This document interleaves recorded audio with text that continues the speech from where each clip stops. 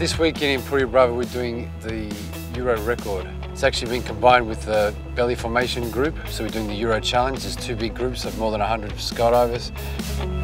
And for us, our job is to try and do the biggest formation flying head down, so head towards the planet, of skydivers here in Europe. So we're trying to do a 108 way, that's our plan.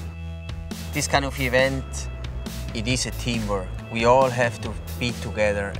We have to really get to the floor, all of us, and we have to help each other, and it's the only way we're gonna have success. The free flyers, we need another 4 or 5 skydives to try, and I say Saturday afternoon the record is ready.